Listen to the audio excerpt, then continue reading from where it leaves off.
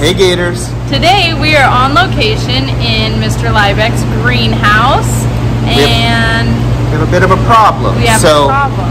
Since the school closure, the greenhouse is up and running as it has been, but I don't have my lovely students here to help me manage and maintain the greenhouse.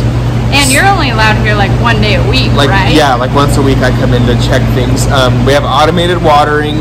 It's climate controlled, so everything's good, but I did notice some aphids. Bugs. We don't like all the bugs. Not all bugs are good, but we brought in the good guys today, or the good gals. The ladies. The ladies, we brought the ladies in. Show us your ladies, Mr. Liebeck. So I went on to Amazon and I bought 6,000 ladybugs. 6,000? 6,000. Wow. And so what these ladies are going to do is they're going to clean the plants. And they're going to eat all of those aphids and spider mites and whiteflies that are plaguing our greenhouse. So some bugs are bad, like aphids, because they eat and ruin our crops. And some they're good. We like. Not all bugs are bad. So in this episode, we're going to introduce you to Mr. Liebeck's ladies and Mr. Liebeck's worker bees, but that's to come later. So let's get these ladies out and put them to work. So if you look here on this plant, Mr. Liebeck is showing us. You can see all of those aphids all up that stem. And what happens if we don't control the aphids and we let them go? They basically just take over everything and breed and reproduce, and they just infest everything. And they basically just suck all of the juices and life out of the plants. Wow, they're even up under the petals and everything. It's pretty bad. Normally I rely on my students to be vigilant and check these every day. But we don't have that luxury, and as you can see, usually they weed the pots and keep everything under control, but since the school closure, it's a little jungly in here. Which the aphids love. Yeah. But it's their time to die. Yes, their days are numbered. We brought in the big guns.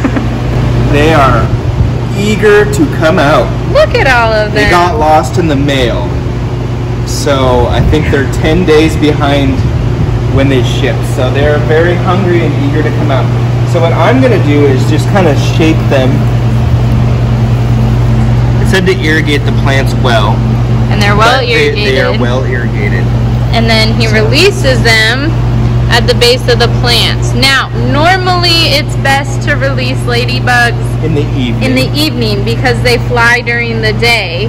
And if you release them during the day outside in your gardens, they'll fly away and they won't eat ladybug fly. Ladybug.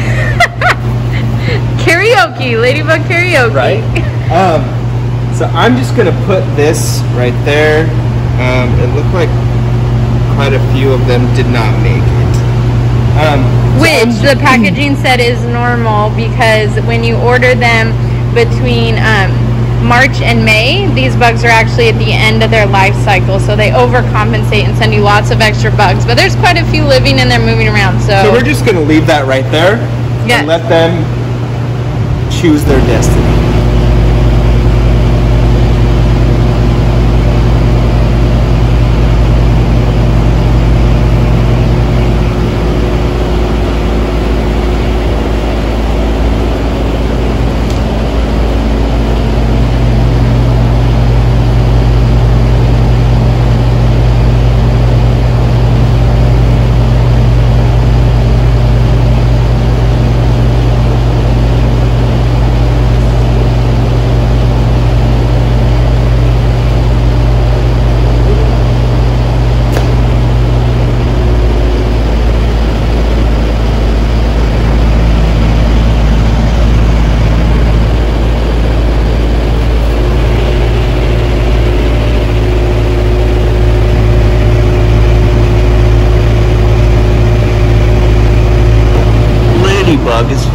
feeding on this stem full of aphids. That did not take her very long. It did not, which is good because we need all the help we can get. What a beautiful collection of ladybugs. All over my fingers. Quick question. Why don't you just use chemicals? I thought we use pesticides for bugs. Well, in most schools you can't use harsh chemicals around schools and things. I think it's illegal or you get in trouble. So the ladybugs do a really good job of ridding the greenhouse of all the pests. So we like to do things more natural, and it teaches the students that there are other ways to do it that are more naturally friendly and more sustainable. So this would be like if you were gonna do sustainable farm practices or even organic, because we don't use pesticides or chemicals. Exactly, and you can market your plants as natural, all natural. Perfect. Is there a name for that kind of pest management? Biological control, or integrated pest management, is a part of. Which is IPM. So if you've ever heard the term IPM, that stands for Integrated Pest Management. Yep. Which is part of biological control. Biological meaning living versus chemical control. So it looks like I got some aphids on my fingers, and if you look super close, you can actually see. Let's see if I can focus that on your finger. They are munching on those aphids that got on my fingers. This is like a Discovery documentary where we watched the lion take out a baby gazelle. Yes. Oh wow, look at that one. See, look at it. Like, where's your hand? There we go. Oh, they're getting it. Live action. You guys are so lucky. In the moment learning. These are going to be some happy bugs in here. They already are.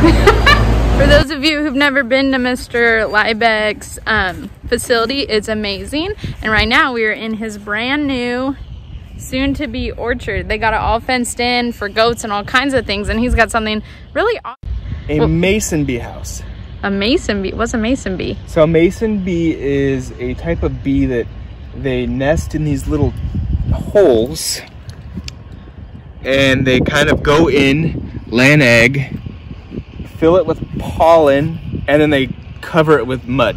And then they do that over and over and over and over again. And they nest in these tubes. And so early before the school closed down, I ordered some mason bee tubes, and we got like 5 of them. And it looks like they've hatched. If you look really closely, you can see that there's a little hole in there. But mason bees are actually much more proficient at pollinating than honeybees are, and they don't sting. So that's the benefit of having them at the school, because I couldn't have stinging bees here because people are allergic. It's a liability. But mason bees don't sting, so they're safe to have around the school.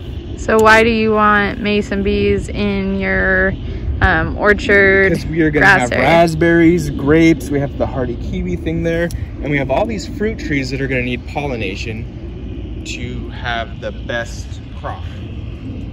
So these bees are going to feed off of your fruit trees. Yes. Fruit trees. So if you want, we can kind of break open one of these old tubes, because they've already hatched, so it's not that big of a deal. Will they come back to this? Not to these ones. If you look, you can kind of see there's a cocoon, and that looks like some pollen, and then here's some materials that they used to pack it. Yeah, and if you look, they've hatched and come out, and then this is just kind of like some mud that they used to kind of wall off. That's why they call them mason bees, because they are little masons and they patch their little holes up. So will bees use this nest in the future if you put more tubes in there? They will nest right in here. Okay. And what this is, it's rubber band together so that in the fall you can open it up and inspect them if you needed to. But yes, they'll nest in each of these little holes. Oh, so you just put these ones in here to get it started. I ordered them. Because they had... And they come in those tubes. And then I Gotcha. And then they'll return back to use that one. Yes. And they will pollinate your... flowers. for mass production. Yes. As you guys can see, we are not wearing our white Bugs Don't Like You their t-shirts anymore. We had to do a wardrobe change because we're on to the next part of this episode. Because we have other bugs to talk about. Some more of the good ones, not the aphid type, but more like the hero bugs, like our ladybugs. They're the superstars of the insect world. Yes. But also, while we were traveling, we picked up a hitchhiker. Hi. Who are you? Lane. Lane? Who's Lane, Mr. Liebeck? Lane is my nephew. Why are you with us? Why did we find you? What are you doing? I'm helping you guys with beekeeping. With beekeeping? So Mr. Liebeck and Lane have actually had a super busy afternoon. What all have you guys been doing? So we went up to Bees in the Burbs, and they are a local beekeeping supply store, and they sell honey and other bee-related things. And we picked up my nuke that I pre-ordered a couple weeks ago. They called this morning and said it was in. What's a nuke? A nuke is a nuclear colony of honeybees. And it's like a little cardboard box thing, and it has 5 frames. And it has a queen and some bees in it, and it's kind of like a starter instant colony. And we're gonna put that into my big colony that I bought. You know how to do all of that? Well, we got some help from an expert, and he actually was kind enough to let me film his little orientation. So we're gonna pause and show you that. And watch that, yeah. Now. So we are at Bees in the Burbs, and we are picking up our nuke. Just put it together, you can look over there and they're getting out. So I recommend doing a net, okay? It keeps most of them, still some of them even squeeze through that netting, but it keeps a lot more in than out. So Okay. when you first get home, put this directly on top of the hive. Let me make sure these guys aren't doing bees too. If they are, we'll get you both at the same time. Pause for 1 When you first get home, set your box directly on top of the hive where it's located. Open up this little door, okay, and let them forage for at least a half hour or so. The longer they are, then the less you'll have to fight with when you get ready to move them, okay? So when you get ready to move them, just put them right next to the hive.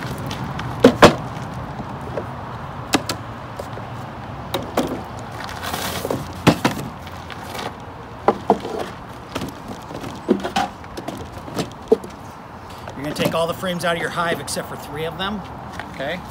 When you get ready to move it, ideally this whole thing just comes over, but you can't do that in one shot. So when you get ready to move it, and I do like to say the clock is ticking.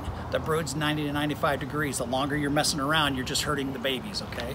So this, I mean, glance for the queen, but this is not the time for an inspection. Okay, get them moved on over exactly the way they came out. Then you, of course, you can glance, you know, but you still be flipping the frames around and stuff. Then put the rest of your frames in. Then you'll usually have a little bit of a gap there, especially with new equipment. Just center it up. Take the box, there's going to be a lot of bees in it. Give it a little whack. Then you can lay it on its side. The bees are going to follow the queen in.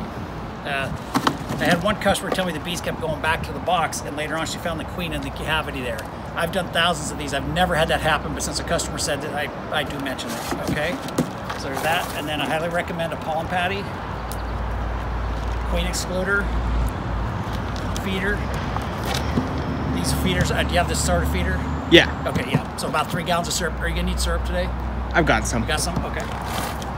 So they can suck down this 3 gallons in about 3 days sometimes, especially when they're first starting out. Okay, so I'll just check on them. Enough. I mean, go out there after a couple days, just look if you need it, fill it up again. And we do have sugar here, or syrup here. I had a guy at the end of the season, he was doing the math because he was buying sugar at Costco. He said it was cheaper to buy it already pre-mixed from me. Oh. Yeah, because especially right now, I'm hearing a lot of people are having a hard time finding sugar. Because this hive will probably suck down 3 5-gallon buckets worth. Okay. Which is about a 50-pound bag of sugar. Okay. Okay, so if you do need it, we've got it available. I'm not trying to oversell it, but just no. I understand sugar's hard to get a hold of is what I'm Good to hearing, know, so. good to know. Okay, so put the lid on. You're just doing the 1 box. Once they're using 8 of these 10 frames, being active, you can add the second box, move the feeding operation up, and continue to feed until the second box is 80% full. Okay. Okay, and then by then you should be able to stop feeding for a little bit. You can put your supers on, but keep an eye on it because especially after the blackberry, sometimes there can be a bit of a lull. And you went from 20,000 bees to 80,000 bees, they can start sucking up their groceries real quick. So just be prepared to feed again, especially in the fall. Okay, good to know. All right, any questions? I think I'm good. Okay. So now that Mr. Liebeck and Lane were taught everything that they need to know, we're gonna go see how they do on putting together their own beehive. Correct. Where are we going? We are going to Grandma's house. To grandmother's house we go. Over the hill and through the woods, literally. You can literally see it. We're going through some woods. We are. In just a second at least. Yes. But we, as always, we will update you when we get there, and stay tuned. Lane, what are you doing? I'm putting my beekeeping suit on. What is a beekeeping suit for? You put it on so you don't get stung by bees. Oh.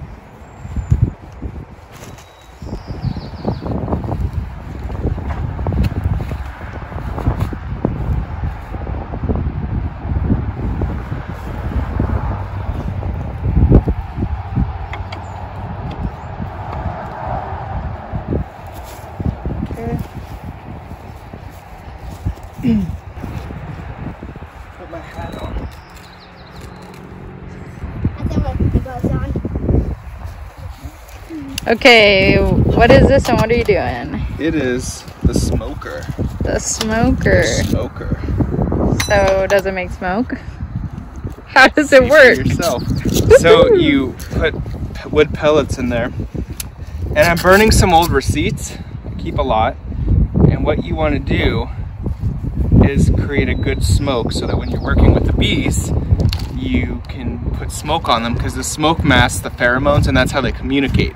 So if you smoke them, they can't communicate with each other, so they're calm and you can work with them without getting stung like crazy. Great. So, we're hoping for 0% stinging today. Correct.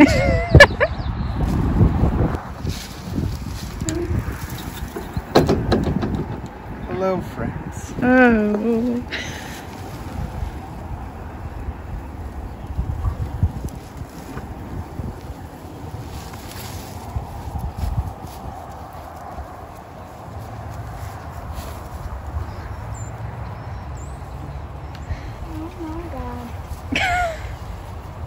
I'm standing over here. If I get stung, I'm gonna probably cuss. So you'll have to do a little bleep. I'm gonna stand in the smoke. So apparently this netting didn't work all that well, judging by all of the bees floating around. Mr. Liebeck had some escapee bees.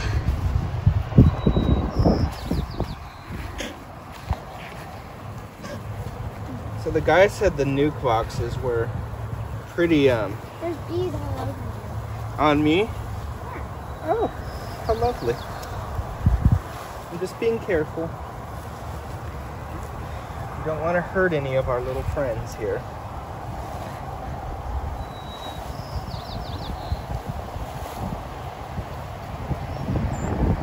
They're friends. Yeah. We're friends. And what the guy told me in the video, well, if you watch the video, you'd know too. That's he okay. Highlight anyways. said to put it on top of the hive where you want them to be for a little while and undo this cord. Yes. And a million other And he said you just want them to orient themselves for like 20 to 30 minutes so that they get a lay of the land. And that's what we're gonna do now? We wait. We wait. Maybe we'll try to get some of these bees that are in my truck over to here. To we drift. have like 1,000 of them escape. And how many bees did you order? I'm not really sure how much is in a nuke, but my package bees that died, there was like 10,000 that died. So give or take. So probably a lot more than that, honestly. Get a shot of them like coming out. Yeah, this is the guy in the white suit. Oh, I forget. If you want me to get close up stuff, I can film too.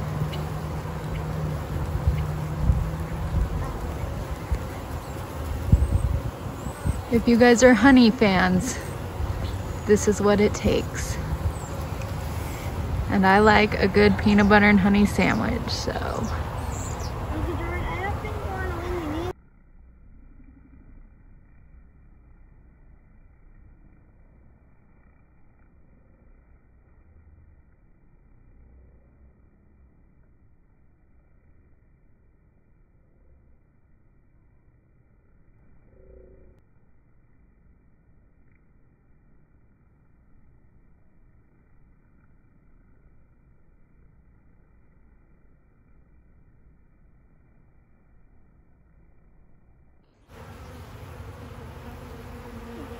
Don't like inspect. He said just kind of let them be. Let them be. I was totally filming that.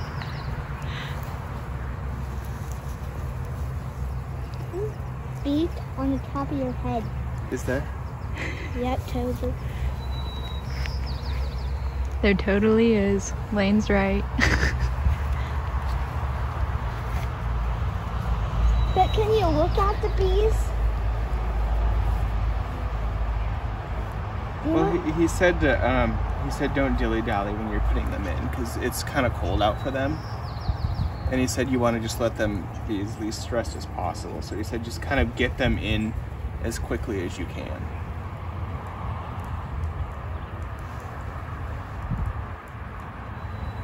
They're remarkably calm. There's They one are. on your arm and like one. Now there's 3 on you. Lane, One went off. turn they're all around. over you. There's Go on one the on back your of your head. head. I'm filming it right now so you can look later. How long do you think it's been? Okay, Lane, while we wait for 20 to 30 minutes, can you tell me about your bee suit?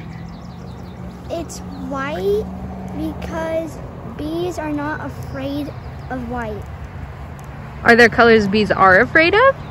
Yes, What colors? brown and black. Why? Because that reminds them of bears. The Oh. more you know. So it's gonna go. Can I take my gloves off for No. this? Watch. Just hold it. Watch. Okay. Just don't cover up the... Good one. He's on it. Okay, get in there. Okay, we are gonna install these guys. There's gonna be a lot of them in here. Wow. Yes, there's quite a lot. Getting that, Lane? Yep.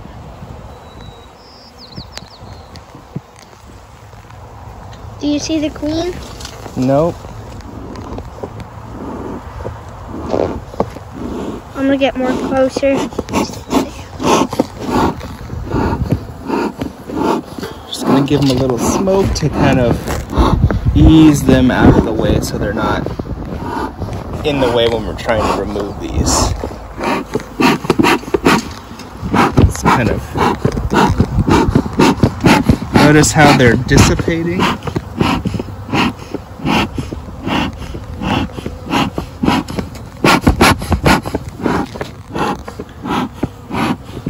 Okay. We are just gonna grab our little pie.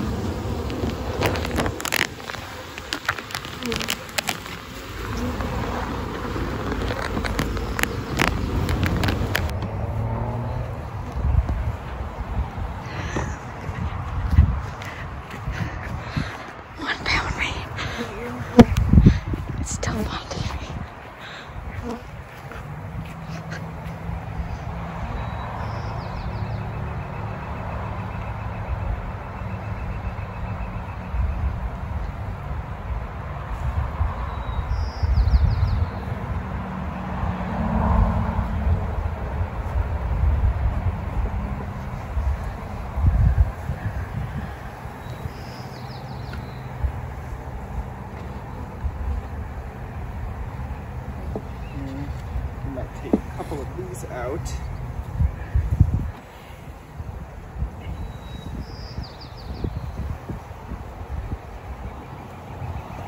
It's fun doing the beekeeper too. Isn't it fun?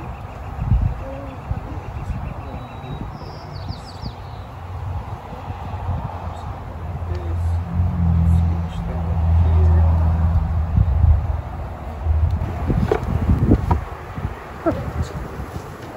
They're getting a little.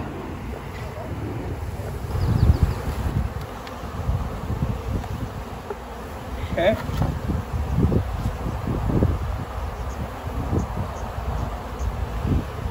I think we have. There's bees all over here. I know, I see that. Okay, let's get them a pollen patty. What's a pollen patty? It is food for bees to eat. If I can get it over. I haven't been stung yet.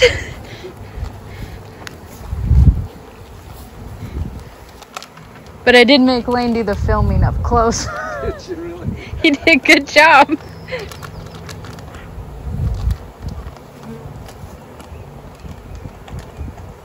Have you done that out somewhere? I don't know.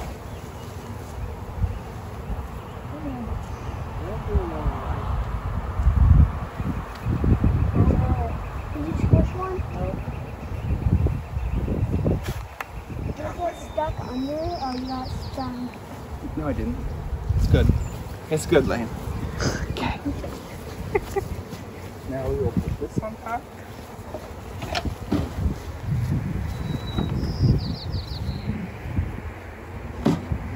I can tell That's you a good spot for it. I like this spot. It is. if you do that, it's not going to perfect. Just got a little squishy. Okay.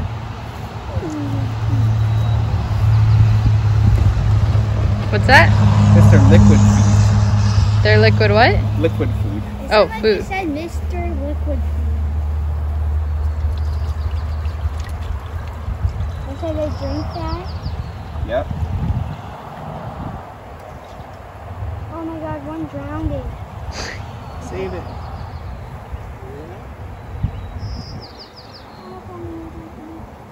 There's like two. Oh god. Oh, it's fine, Lane. It's fine. Oh my god, Lane. Here, let me do it. Let me do it. Let me do it. He got it. Did you get it? Oh, good. Okay. Let's get the Lane, lid you're on a it bee farmer before- and a bee saver. Okay. I got both of them. Let's see him. The other one flew away, but here's one. And you saved him from the liquid food. Mm-hmm. I feel bad for him. Got him. Okay. Oh, I think that dude stung. Did he sting it? Nope. Is he dead? Nope. Just one off. Interesting. God, there's bees all over me. Save one, all the others think they're in trouble. Oh, Lane. Hit it all You're over the me. cutest. Lane, on a scale of 1 to 10, how much do you like being a bee farmer? 10. Okay, Lane. Why do we farm bees? What do they make? Honey. Honey. Uh-huh. Why do they make honey? For us to eat. And for them to eat? Uh-huh. Very good. So are you all done now? Uh-huh. You How guys was your first beekeeping? Good. I think you're all clean, buddy. he's got one on his Oh, we missed one. There. Now go around the other side and you can change. Oh! There's one on your back. Got it. Go. We finished putting the bees in their hive. We wanted 0 bee stings, and I didn't get stung. I got stung once. I got stung 0 times. Nice. But Mr. Liebeck did purposely pick up a bee with his bare hand. No glove. Barehanded, and that that was my bad. Poor bee, rest in peace. Anyways, we hope you liked our video and learned something. Yes, and don't forget to like and subscribe. Because our videos are the bee's knees. Till next time.